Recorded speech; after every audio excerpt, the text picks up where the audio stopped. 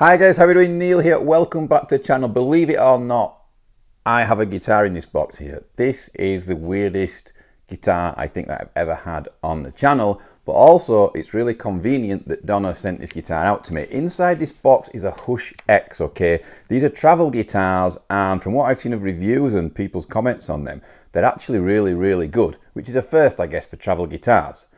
Luckily for me, Donna got in touch with me, and in 2 weeks I go away on a caravan holiday with 4 people in a car, and I am super looking forward to taking this guitar with me now, because I was going to be pretty pushed, to be honest, to take a full scale guitar with me in a case and everything on holiday. So very convenient, can't wait to get into it.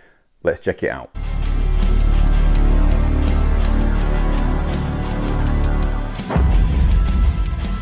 Okay guys, so first of all, I just want to say that the link to this guitar, if you want to buy it, is down there below in the description. Also down there below in the description are some affiliate links if you want to buy any gear at all. I have a Thomann affiliate link and an Anderton's affiliate link as well. Anytime you use those links, when you go through them and buy anything, it helps me out at this end. So let's get into it. Don't know what to expect. I've seen these guitars. There's a few Hush guitars out. They're all travel guitars. The idea behind them is to get rid of as much size as possible. So it's a really small amount of wood, I guess, you know, the neck and the body, and then there are extensions that you kind of plug in or screw in or something that kind of make it guitar shaped so it can sit on your knee. Basically, that's the bottom line of it. I'm going to demo this guitar. Soon is Donna's 10th anniversary, I think it's the 10th, and they're celebrating that by doing, you know, some promotion online, and they've asked me to do a solo for them, so I may as well use this guitar. It was pretty cool. Once I've broken it in and everything, got the strings worn in, I'll be doing a bit of an improvisational solo for you guys, and yeah, can't wait to do it, can't wait to get into it. It's taped up really well, this guitar. I'll give them that, that's for sure. There's tape everywhere, not much chance of the box coming undone. The other thing that I think is cool about these Hush X guitars is that they've actually got humbuckers on. Obviously, if you're a metal or a rock player, you're going to want a humbucker, or if you're playing the high gain stuff. So, you know, a lot of travel guitars don't have, you know, because of the size thing, they have a single coil on there. This guitar doesn't, it has a humbucker on from what I've seen. So yeah, let's get into it, or at least try. This is impossible to get into it. 10 points for packaging, Donna. Donna people. Jesus. I'm just going to bust it in a minute. Yes. Finally! Not just go in my leg. Whoa! Oh, nearly there. Come on, baby. I'm in, guys. Sorry about that. That took some opening. It's taken a bit of a ding in transit, this box, so I hope it's not affected it. I don't think it will have done. Don't know what that was that dropped down then. A bit of cardboard, I think. Right, so first impressions are really good actually, and I'm quite shocked and surprised because you know, guys, that I've got this gripe, and it doesn't matter what brand it is, you know, it's basically nearly all of them, to be honest. But I have this bit of a gripe with guitars because you can spend £2 sometimes on a guitar, you know, £1,000, £700, £1,400, and somehow we're still not getting any type of case, you know. I'm not asking for a super hard molded case or anything, you know, or anything too expensive, but just something to protect the guitar when it's getting delivered to you, and something to carry it around with to your rehearsal. But yeah, somehow on this guitar, even though it's only a travel guitar, but I suppose you'd need a case if you're traveling around with it, I suppose. But yeah, somehow they've given you this cool case. There are some bits here. No, they're not. They're handles. All right, okay, just a different colour. So this is what it looks like. So if you were going to walk around with this guitar on a plane, like me, back of a car, whatever, this is how small it actually can be once it's packed down. You've got some straps on the back there, so you can even put this on your back if you're walking through the airport or whatever, maybe even going busking, I don't know. But yeah, the case is pretty cool. If you have a look here, I'm not going to take these off now, but they've gone to some pretty intense detail here. The straps have even got these little, like, I don't know, just stop the strap cutting into your hand, even though it's not very heavy. Right guys, so let's unzip this, let's take a look inside, let's see exactly what you are getting inside.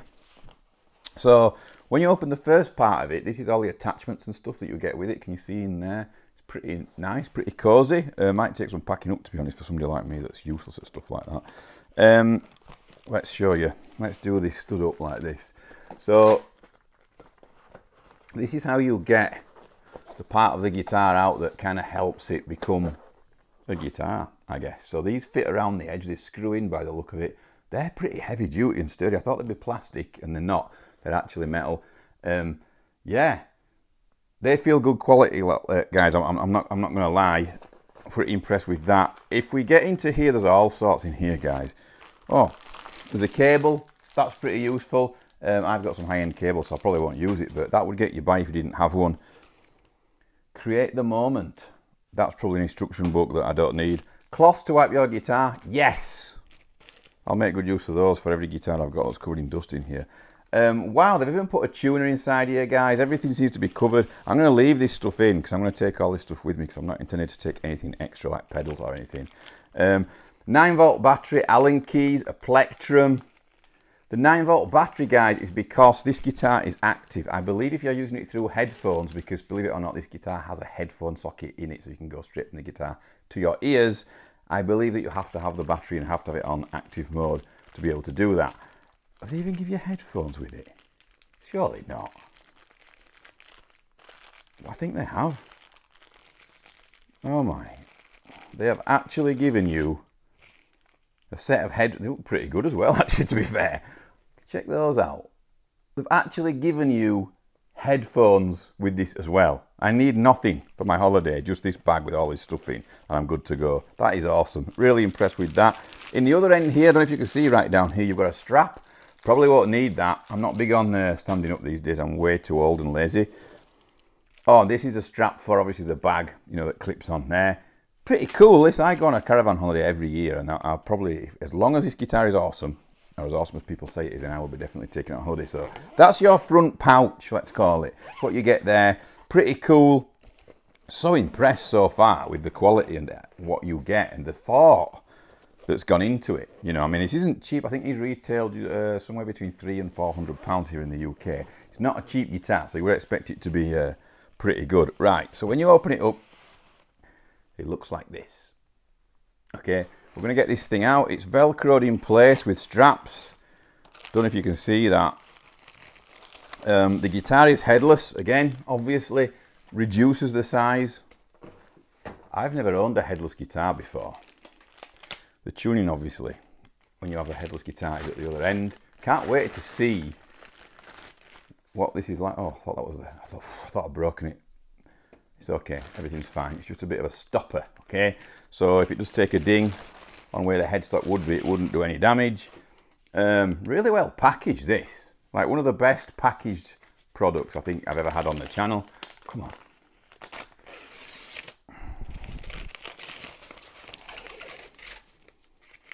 Don't snap a string. Do not snap a string. I'm pretty impressed, guys. I didn't think I would be. It looks really awesome. It's a small bit of wood. It's a small guitar, obviously. The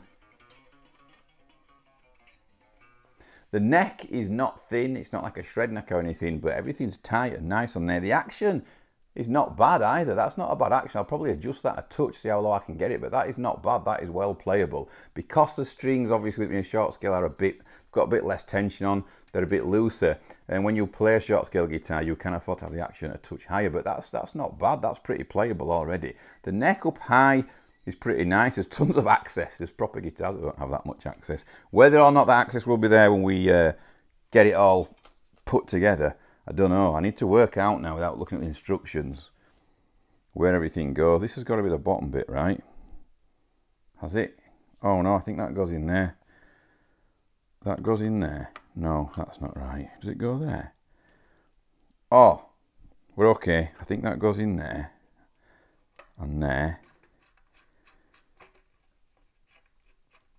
It's a mini guitar. It's like building a guitar. Woo!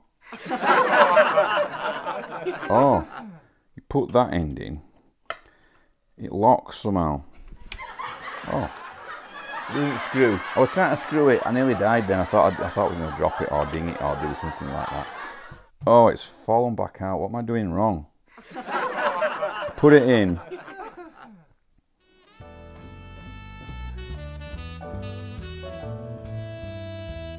How do I know how this goes together? Does it go that way? Oh,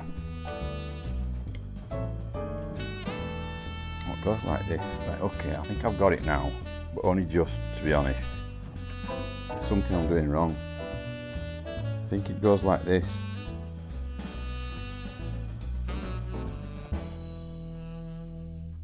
Oh, there we go, I've done it. Wow, that was scary. So on the back here, we've got the battery compartment here for when we're going in active mode, which is pretty cool. Along the side here, we've got obviously your input and output if you're going into an amp. We've got a headphone socket which goes straight into your ears, obviously. I think the next step for Donna, who are making these Hush X, is to put like some kind of preamp on there where you've maybe got 3 channels, a crunch, a clean, and a high gain. I think that would be pretty cool. So then when you're listening through headphones, you have all those options there. At the moment, I think that will be just like a clean signal from your guitar. So you've got the input jack there, you have the headphone jack there, you have another jack there, which I think is an auxiliary, so you can jam along to stuff, which is, that's pretty cool. I think that's what it is, but don't quote me on it. We'll be going through the specs later on in the real video. And here's the button on the side that clicks it, you click it in, and it goes to active, click it out, and it's passive. We've got a double stacked control here, which is pretty cool. The tone is on top. Again, it reduces all the size and everything. The tone is on top and the volume is below, or vice versa. I've not plugged it in yet, so I don't know. And I believe that here we have the pickup selector. So you've got 3 modes there on the pickups. Your tuning is down here on the bottom end. And I gotta say, guys, this bridge, the first thing I noticed was the bridge, and I was like, I'm really impressed by that. It's a lot of metal. It doesn't feel cheap. It feels heavy. It feels like a great bridge. I've had bridges like that on, not as good as that, sorry, on guitars way more expensive. Okay, so I think I've put these on the right way around. I hope I have. It would sit like this. I don't know if you can see. Totally out of tune. The strings are flappy as hell. I'm going to set this guitar up, tune it, all that shenanigans, and then I'm going to do the demo. I can't wait to see what this is like, but it's pretty comfortable. I mean, I know it's a travel guitar, but to be honest, I could sit on the settee, you know, could leave this in my living room and just have a little blast on it, and it would keep me going because I don't practice much with being a YouTuber. Most times, I spend most of my life, sorry, editing and stuff like that. But yeah, wow, it looks awesome. First impressions are really good. Better than any other travel guitar that I've ever touched, to be honest. Smaller, and it feels like everything on it is really, really good quality. You get tons of stuff with it, guys. No complaints so far, but these are only first impressions. Please subscribe, give me a thumbs up, or put a comment below if you're interested in this video or any of my content. I really want you guys to see the demo of this guitar. I can't wait to plug it in and see what it sounds like. Like I said, the weirdest guitar ever on the channel. Just look at it. Thanks so much for watching, guys, and I'll see you all very soon.